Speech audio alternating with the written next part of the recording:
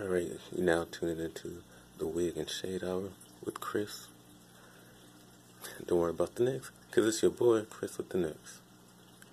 Alright, so I just want to talk about the whole Queen's Court thing, and, the saga continues, I feel like Khia is just riding it out. She's still going in on T.S. Madison. And T.S. Madison is still winning, making money. She's on Hollywood Unlocked. You can tell that she getting, her dues. You got a lot of people following her too, like Naomi Campbell and all of them on her Instagram. And Khia is still sabotaging her career. I most want to talk about how T.S. Madison shaded her in a classy but funny way, saying that, I'm still doing, the Queen's Court is still going to continue while you still with that dusty ass, that 60-year-old book frame and that 20-year-old ass desk. That shit was funny as hell. And a lot of people like, oh, well, Khia didn't want the fame. Khia is like Erykah Badu.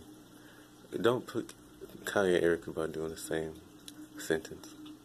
Yeah, Erykah Badu, she has shown her house and she don't have all that lavish stuff, and she has kids. But Erykah Badu still is respectful.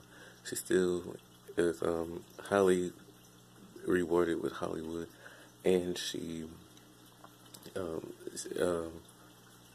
do I say it?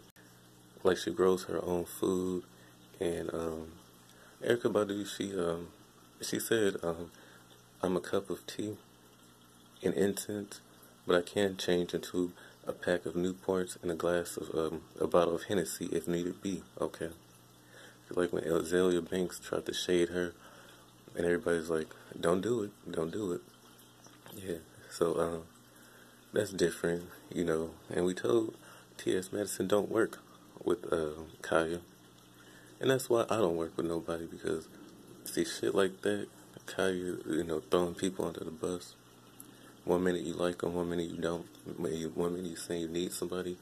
Yeah, you do need people to go big, go big and go popping. And next caller, that could have been your first official hit that you wrote. Because My Neck, My Back, technically ain't yours, but you made a girl version of it, so we're gonna give you that. But that could have been your second hit.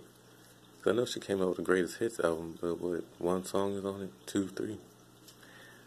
And that's why people don't want to collaborate, because it's just like, once I get to where I'm going, now I'm fit to shade you. You got a lot of fake people be like, well, I'm fit to diss you, and that's why I don't really, work with others. I will, probably in the future, but I gotta make sure the energy is right. They'll be on the same page. I'm fit to use my platform to go big and then go hard on me. But of course, T.S. Madison will be the bigger person of this. And then Kai saying all that stuff about that person being a man. Well, you already knew that. Well, why did you work with the person if you already knew they was all that stuff, a Decepticon? I mean, come on. Even T.S. Madison said, her name starts with T.S.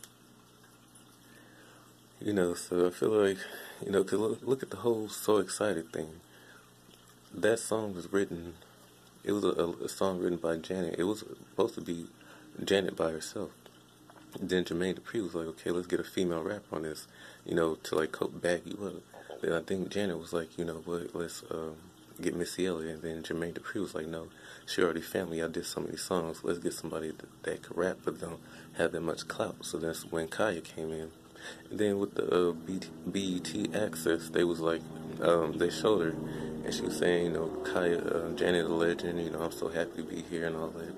So then she shot her video, she shot her part, and then after the video came out, she talking about on that tired ass leather couch, fuck Janet, Mariah about to be number one, this outsold you. Is like, first of all, how you compare them two? They both legends, they both got a Walk of Fame, they both have hit albums, greatest hits, probably more than one greatest hits album, to be honest.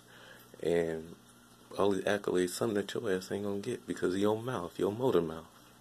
being disrespectful.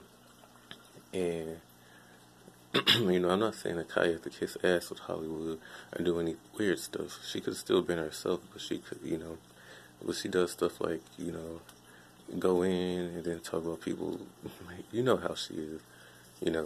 She'll have like an opinion, like say like with Regina, because a lot of people agreed with her with Regina, and then she'll take it too far and be like, oh well, I'm gonna roast the baby, roast the fetus, and then when somebody try to go in on Khia, because Khia like to diss stuff, like Tasha K say, she like to diss people, but she can't take it, because when she likes to block people, like she blocked me on all her social media, but whatever. And then she does that, next caller, you ain't talking about nothing, motherfucker, you ain't talking about nothing, next caller. So, YouTube is still a form of being online. Instagram is still a form of being entertainment. I feel like she likes to get her feet wet and she likes to bag out. And then you talk about you want to be in movies, like you are, and then you say that you don't want to do it. So, this T.S. Madison was trying to make you relevant again because she have a lot of connections and you don't. And so she read her in that post because that next caller could have been a good hit, and that could have elevated you to a next level. You don't necessarily need to be on TV. Because of Queen's Court, if it was on TV, then it would have been watered down, but it still could have put you on another level. You still could have got sponsors, probably from Coca-Cola or somebody. Anyways, TS is winning. Khia's not.